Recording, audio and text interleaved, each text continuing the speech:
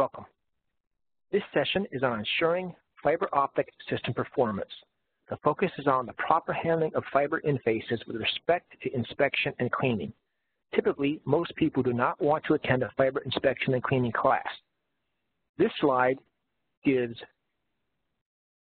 many examples of why people need this training, so please take some time to see if any of these examples apply to you or your team. Fiber interface refers to terminated fibers with connectors on them, such as SAM Charlie, Lima Charlie, MTP, MPO, and more. This can be a male connector, such as a jumper, or a female connector, such as a patch panel or bulkhead. When people or companies move from metallic connectors to fiber optic connectors, it is common to see failure rates of 40, 45, 50% and higher at turnup. The telecom industry is used to metallic connectors, which do not require inspection or cleaning. If we can have problems with our windshields, glasses, windows, and mirrors due to dirt, then it is certainly possible to have issues when the glass on a single-mode fiber is about 1/10 the diameter of a human hair.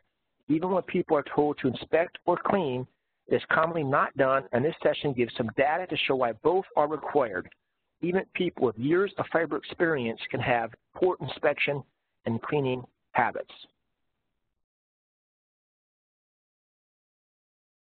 In the upper left picture, entitled Picture 1, we see the white dot in the middle is a 9-micron single-mode core. We see the gray circle as a 125-micron cladding, and the white outer area is the ferrule. Here on the OTDR trace, connector 1 is represented by a low reflection and low loss. In the lower left, we see image 3, represented on the trace by a high reflection and a high loss. We see some dirt with only 2 tiny pieces touching the core. We can get a fiber this dirty just by dropping it on the ground, hitting the back of our hand or our finger, or touching it to our clothes. By getting this amount of dirt on the fiber, our back reflections get 30 times worse, or 30 dBs worse, which is 1,000 times worse, and we pick up 4.6 dBs extra loss. We say a UPC fiber has a flat cut. Notice in this picture that where the 2 fiber interfaces meet, there's actually a curve, bubble, or dome at the end of the fiber. This curve or dome is about 200 microns in diameter. I equate this to bowling balls. If we touch 2 bowling balls in the middle, they are guaranteed to touch in the middle. That is why this curve is here, to guarantee this 9-micron core touches this 9-micron core.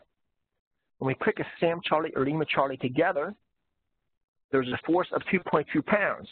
But when we put 2.2 pounds over a diameter that's 200 microns in diameter, that gives us thousands of PSI, and that could cause problems on fiber optic networks. On the left, we see a 9-micron core. We see some dirt. We see 3 big pieces of dirt, and notice they are all bigger than the core. They appear as shadows, so they look like they're 2-dimensional. If we take a look at that connector from the side, these 3 big pieces of dirt could actually be 3-dimensional, such as floor dirt or road dirt. Now they are effectively serving as microscopic pebbles. When we connect this connector without removing that dirt, the high pressure can take these big pieces of dirt and explode them into little dirt. Here is the first connection with no cleaning. We see the big dirt explode into little. Here's a second connection. Here is a third connection. We pick up this piece of dirt or lint at 2 o'clock, and here is the fourth connection. Now the big pieces of dirt have exploded into little dirts, and the little dirts can actually get stuck, embedded in the glass, or they can cause chips or scratches in the same way a pebble can damage a windshield. Here is another visual representation to show this effect. If we touch the end of a jumper with the inside of our hands, just smack that jumper for a tiny amount of time, almost all of us will apply a generous helping of skin oil onto the clean fiber. Take this filthy fiber and plug it into another one, and the perfectly clean fiber now becomes filthy with oil, and notice that there is a ring on the fiber. Here's our 125 micron core, And out here we see a ring at 200 microns. Because of the high pressures involved, the liquid near the outside was smushed out here. The liquid in the inside has nowhere to go. So this is another visual representation to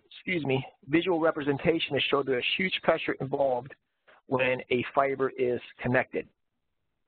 If we plug in clean, there is a nook and cranny formed where the two domes or curves meet. As the fans blow hot air out of the electronics and the HVAC system blows cool air across to suck it out, dirt gets caught in this nook and cranny.